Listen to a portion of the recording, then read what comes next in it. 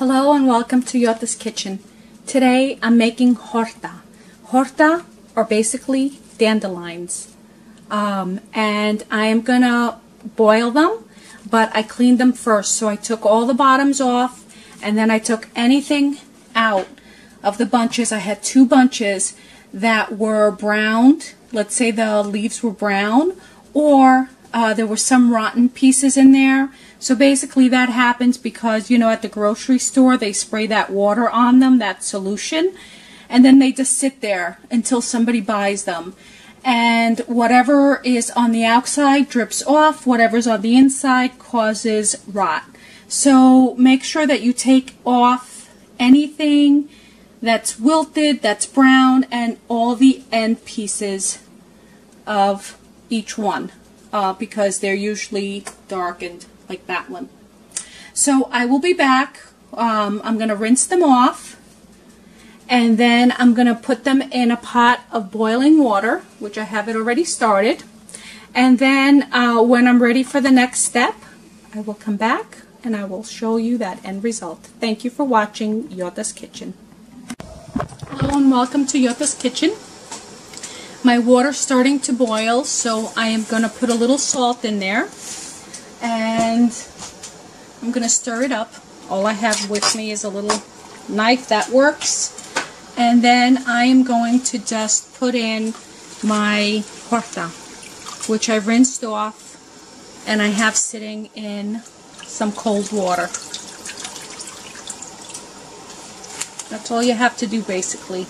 And these were 2 bunches of dandelion leaves. You can get that at your supermarket. If you've never had dandelion before, they're a little bitter in taste. My yaya used to pick them. We used to go under the skinus. So the skinus were in season. So that was probably around this time of year, July. And we would cut the dandelions, not from all places, because we wanted to make sure that there were no animal feces or anything on them. But you can probably pick them in your yard as long as you're not using any chemicals on your lawn, or you don't have any animals urinating on them. But the sure bet is just go buy them from the store, so you don't have to worry about it. But people also eat dandelion roots. I think they make them into some sort of wine, or some, not wine, but some sort of alcoholic drink. So I'm going to let this cook probably a few minutes, probably 5 minutes. I'll check the tenderness of it. It doesn't really take long to cook them. And then I'm going to take them, drain them, and then get them ready. I'm going to reserve some of this water because I want them in the horta. Okay, I'll be back in a few minutes. Thank you. Hello and welcome to Horta's Kitchen. So I cooked my horta. They cooked for about 5 to 10 minutes, somewhere in between there. They're ready to be taken out of the water.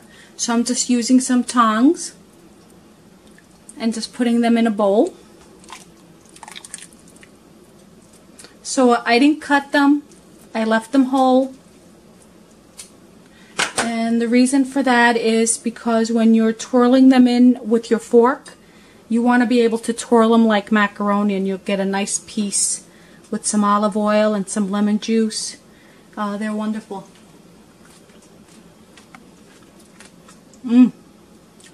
They're so good. So you want to make sure that you check them. Make sure they're cooked.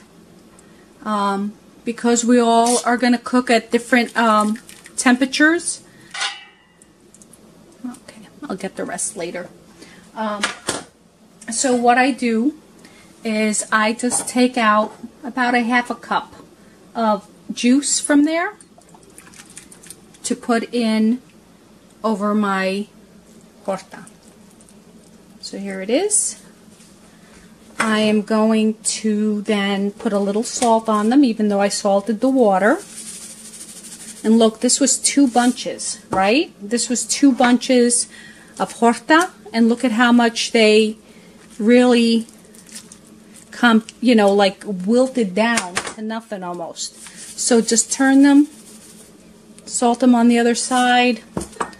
I have a half a cup of olive oil here. You don't have to use as much, but I like the flavor of the oil. It kind of makes it taste better. Not that it doesn't taste good. I like bitter greens. So that's why I like arugula and so forth. So then I have the lemon juice of a half a lemon that I'm going to put in there. Now, taste it. Make sure that you have enough salt in there, enough lemon juice. You know the olive oil is good. Look at that. You can dip your bread in there too. Make it, I save the juice. I might not be able to save all the juice, but I'll save a lot of the juice and then drink it. It's good. It's a little bitter, but if you like that, then you're golden. Thank you for watching Yota's Kitchen and her Horta recipe. Thank you very much.